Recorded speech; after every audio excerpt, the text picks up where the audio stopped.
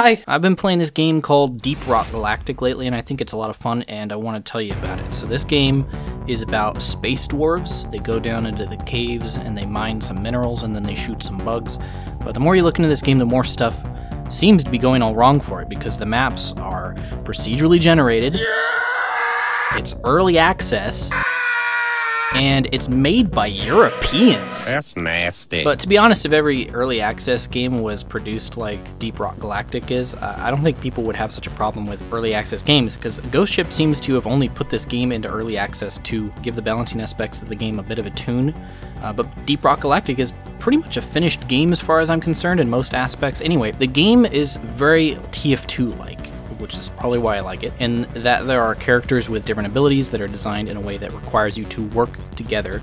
You can equip hats, and the names of the characters are Scout, Engineer, Gunner, and Driller. So basically it's exactly like TF2 in every way. But if there are any DRG devs watching this video, if any of this stuff is intended, I see the references and I definitely appreciate them. But the gameplay is honestly nothing like TF2. In fact, I'd probably describe the Deep Rock Galactic experience as a hybrid between the spelunking portions of Minecraft and the wave shooter parts of Left 4 Dead. The whole point of the game is to drop into an alien planet space cave thing and work together with your fellow dwarves to complete an objective, mostly mining some stuff, but you can also find alien eggs or kill a boss. It just depends on the game mode that you select. Along the way, you can collect gold to get money that you use to upgrade your guys, or buy some hats, or change the color of your beard, just cosmetic stuff. And then you sustain yourself over the course of the level by collecting certain minerals that you can exchange for resupply drops.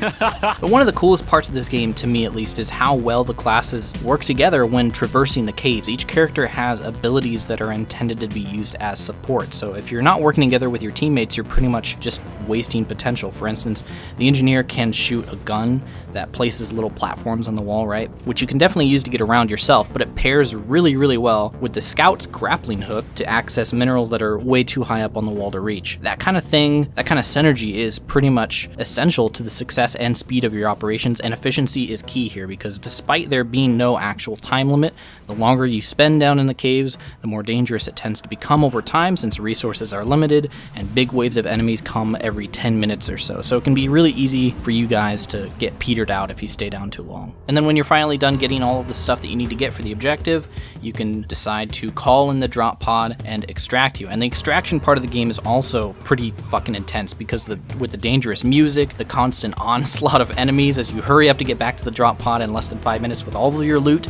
making sure no dwarf is left behind. On easier difficulties with a well-coordinated team, the extraction sequence can often be just as simple as sticking together, retracing your own steps, and blowing past a bunch of bugs. But if even one of your teammates falls down a hole, it can be one of the most nail-biting moments in the entire game when you make that spur-of-the-moment risky decision to try and rescue him. You have to simultaneously fight off the horde, your teammates have to cover you as you make your heroic plunge to revive him, only minutes remaining before the drop pod leaves without both of you.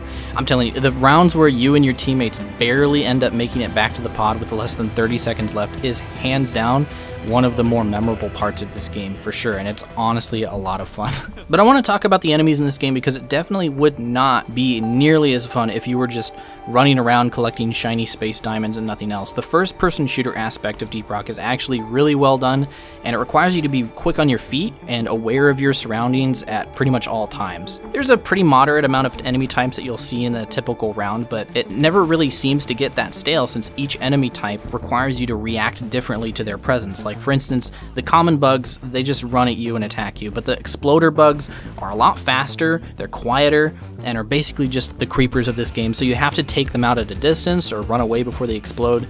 There's little baby ones that basically just gang up on you and require you to either melee them to save ammo, or build a sentry gun, or use your flamethrower. There's these giant green guys that have this defensive shell on the front of them, so you gotta shoot them in the ass or in the face to do any damage to them. Then there's these enemies that live in the ceiling, and they reach down and grab you, and it requires your teammate to shoot it to get you out of it. And then there's these giant plants that fire green shit at you. There's bugs that fly around and they spit at you. There's fat bugs that fly around and spray slime everywhere. There's bugs that climb around on the ceiling and shoot webs on you. Wow, a lot of bugs. Typical early access game. So pretty much every fight you gotta know what you're up against and react accordingly. Like, you can't just run and gun everything. You gotta make sure you're using your ammo effectively and not just pumping bullets into something when you don't really need to. The cave systems are pretty cool as well. Each biome has different kinds kinds of obstacles and weird quirks about them that make the spelunking interesting, and the atmosphere of some of the maps can be straight up beautiful or downright frightening depending on where you are. So you'll tend to gravitate towards your favorites after a while, although certain maps have specific minerals on them that you'll need to unlock stuff, so it's pretty much impossible to just stick to 1 or 2 maps every time. But other than the gameplay, where Deep Rock Galactic really shines for me is its charm, which is 100%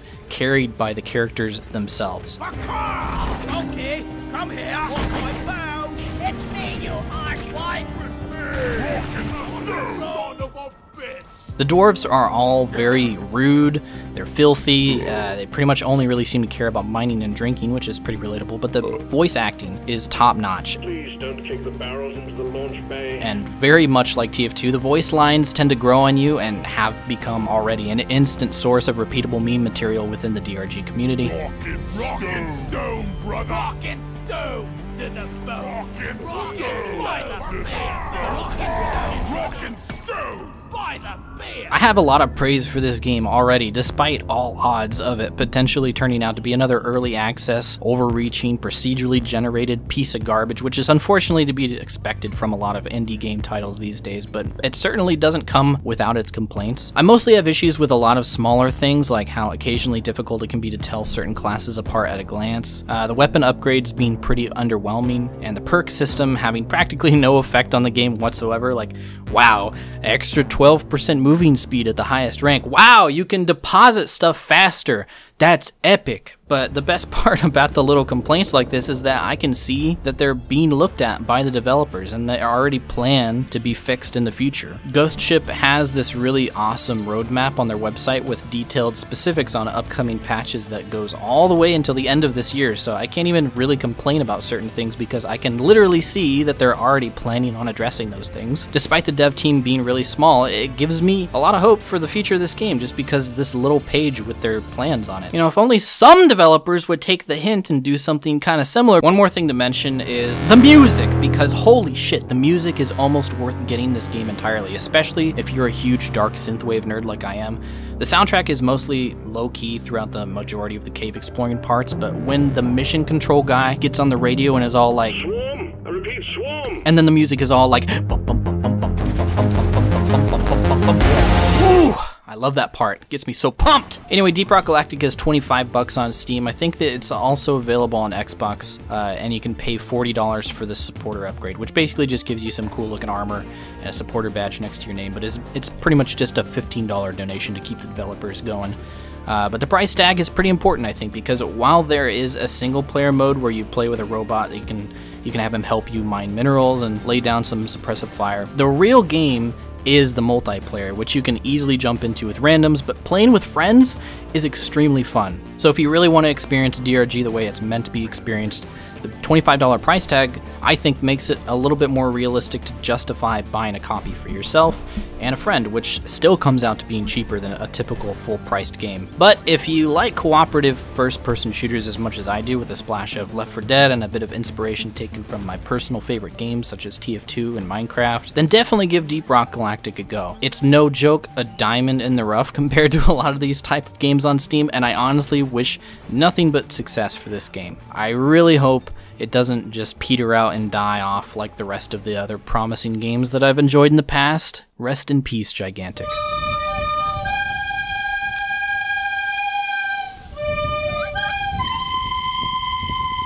Rock and stone, brother. What? Okay. Bye.